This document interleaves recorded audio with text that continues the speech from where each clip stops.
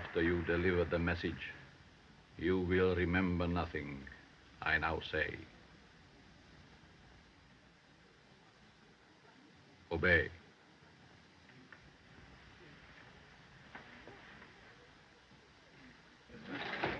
Dr. Stewart.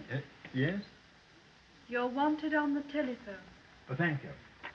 Well, excuse me, Oh, dear. Father, if it's from home, will you say I'm spending the night in town with Lucy? All right, dear. Pardon. Yes?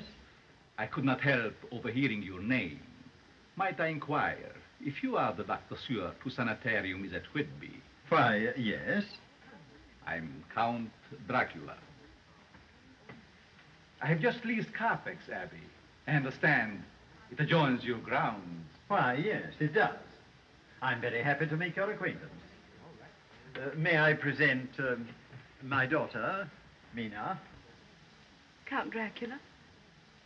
Miss Weston, How do you do? and Mr. Harker. How do you do? Count Dracula's just taken Carfax Abbey. Oh, it'll be a relief to see lights in those dismal old windows. It will indeed. You'll excuse me, I'm wanted on the telephone.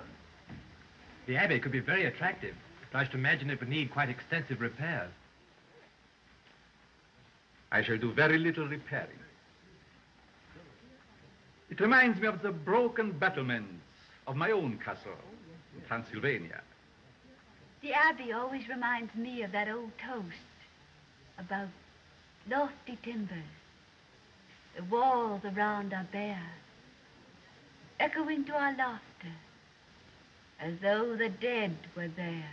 Oh, nice little sentiment. But there's more, even nicer. Quaff a cup to the dead already. Hurrah for the next who dies. Oh, never mind the rest, dear. To die, to be really dead, that must be glorious. Why, Count Dracula. There are far worse things, waiting man, than death.